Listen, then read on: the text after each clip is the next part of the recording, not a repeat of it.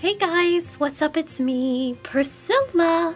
So today I've seen the incredible trend of unicorns that it's taking, so I thought I would teach you guys how to draw one of my unicorns. It's just a lot of fun, and this is on watercolor paper, so I might turn this into a watercolor at the end. What I want to do first is I'm going to make a circle.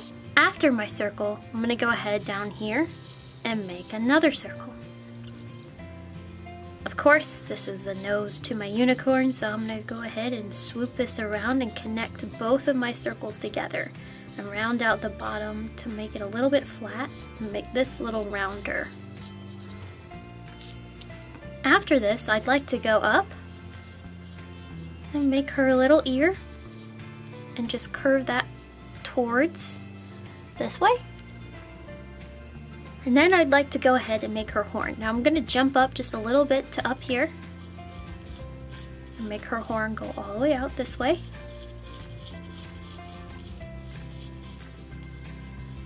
And just curve that around.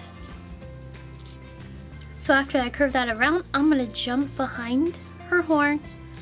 I'm just lightly draw through the horn for a little while and then swoop back in and go into her ear. Alright, before we draw the rest of her mane, I'd like to go ahead and make her neck at least. So I'm going to bring down her neck, which is going to be a big circle, and it's going to go right back up into her head. I'd like to make another really big circle right here. So after I make this circle, I'd like to go ahead and make another circle in the back. But I'm going to make this one a little bit smaller. Now from her neck, I'm going to go ahead and dip down, go into her back. So there's the top of her body so far.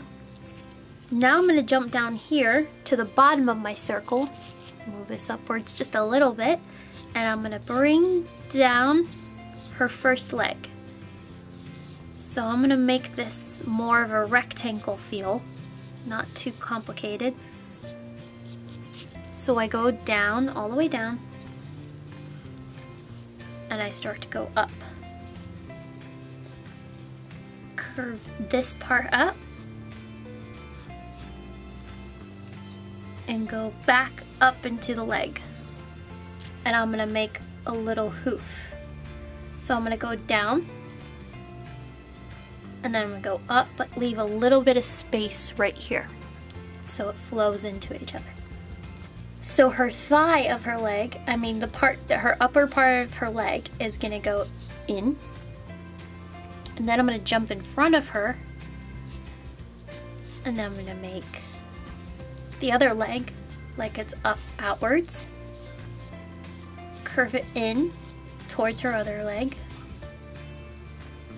stop there, and then I'm going to jump on this side and then come to this side, and I'm going to close this off, her leg, and then I'm going to jump underneath and make another hoof.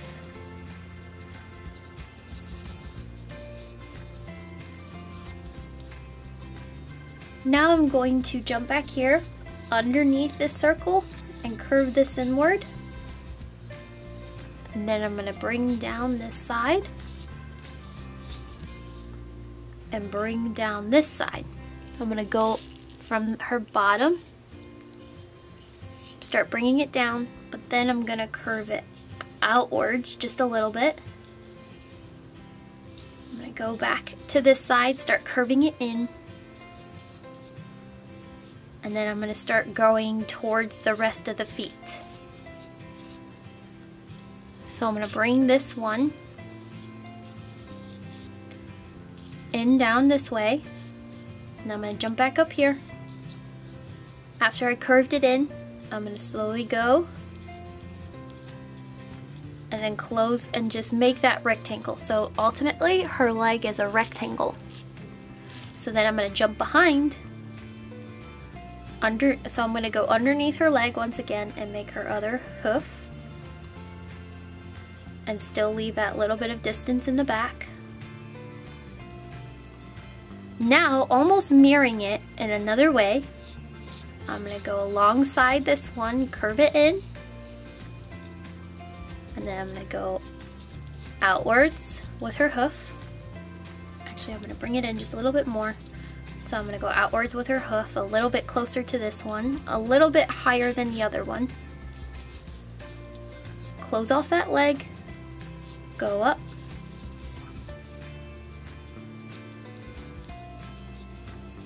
curve it down. So I go back here and I'm doing the same kind of anatomy that this leg has back here. Curve it outwards. And then make another hoof. And we're gonna make her tail.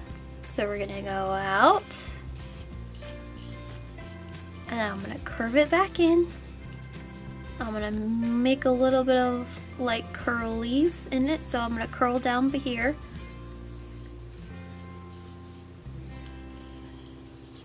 So I'm gonna jump back up here. I'm gonna go through her ear. Go out.